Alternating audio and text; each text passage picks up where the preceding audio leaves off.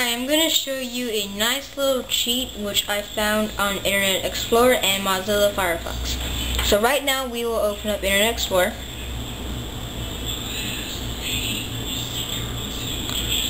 Now what you do to make this bigger, the font, is on your mouse there will be a little rolling wheel. Hold down Central, then roll the wheel. But is that easy? Rolling it south will make it smaller, rolling it north will make it bigger. Or basically up and down. It's a pretty good thing. Also, it also works on Mozilla Firefox.